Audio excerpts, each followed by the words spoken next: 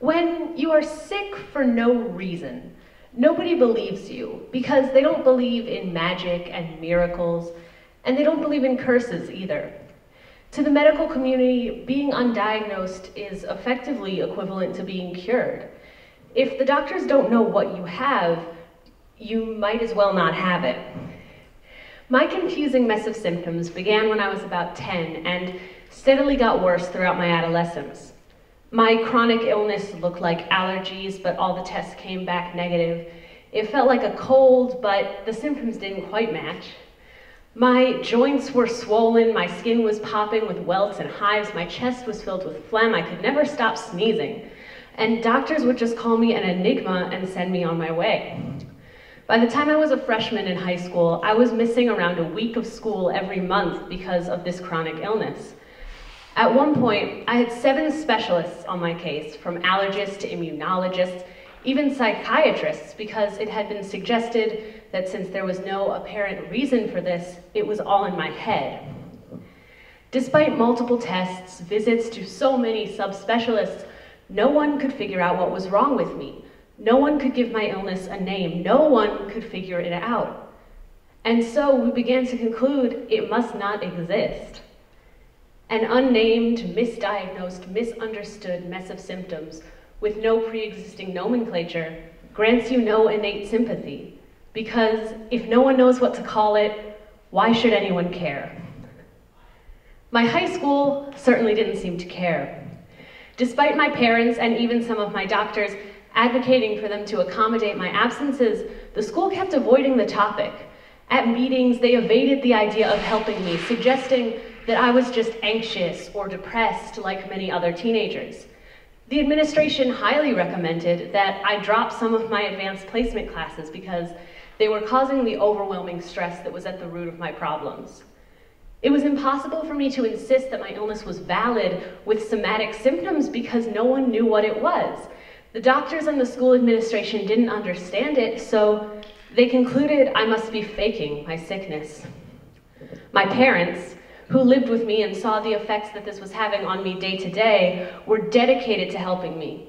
But after so long, and with no proof, there was very little they could do to convince the administration and the doctors that this was legitimate. I had this infuriating and long-lasting experience dealing with my school's administration, which couldn't accept that I was legitimate without a diagnosis, and with my doctors, who either declared my symptoms impossible when I described them, or just said that I was an unsolvable case. And while all of that was upsetting and discouraging, the most jarring part of this whole experience actually came later, once everything was actually getting better. A little less than a year ago, I was 16 years old. I had a fabulous allergist who finally had an innovative idea as to what might be wrong with me. And she ordered a blood test, which subsequently finally diagnosed me with evolving lupus, the preliminary diagnosis to lupus, an autoimmune disorder that's related to arthritis and fibromyalgia. I was ecstatic at this news. It meant I wasn't crazy. I had a real condition. I wasn't depressed. There was something wrong inside of my body, something in my blood, and suddenly everything made sense. The rashes, the fatigue, even the anxiety all supported the thesis that I was afflicted with something resembling this disease, which affects more than 200,000 people, mostly women of Jewish or African descent in the United States. Lupus is a complex disease, and there is no cure for it, but having the diagnosis was incredibly affirming for me and for my family. But then I told the school, and their response both thrilled and terrified me. The second they saw the signature from my rheumatologist, my lupus doctor, and the second they heard the news that this was a legitimate disorder, they offered me more accommodations than I knew were possible. They let me take classes online, an option that they'd never presented before. They encouraged me to pursue high classes instead of drop them. They said they would do whatever they could to help me. Of course, I was very happy to have their sympathy and understanding, but I was also profoundly bothered by this development, because I was just as sick the day before the diagnosis as I was the day after. The day before, nobody cared, and the day after, everyone felt sorry for me. Going through this and seeing the reactions of the medical and educational communities on my mystery illness has made me realize that there is a profound issue with the way we deal with mysteries in our lives. In medicine and in education, it is frowned upon to admit not knowing when it should be encouraged. And we as students can make that happen by being honest and open with authority figures in our lives. Administrators and teachers need to know what's going on. Even when it's scary, we need to tell them the truth. And we as patients can express ourselves to doctors in ways that go beyond dehumanized symptoms to make ourselves real and accessible. I saw dozens of doctors afraid to recognize the validity of something that they didn't understand. I saw teachers and counselors nervous about accommodating a student who could not prove her illness was real. I felt compelled to share my story today because it is so clear to me, after living through an experience like this, that ego and unease are getting in the way of encouraging youth to flourish. It sounds like an admittance of failure for a doctor to declare a case too much for them. It feels wrong to accommodate a student who can't prove that her illness is real. But fear cannot hold back the potential and the spirit of someone who wants to be successful. At every pediatrician's office, in every school nurse's clinic, we need to be cultivating a culture of acceptance rather than one of skepticism.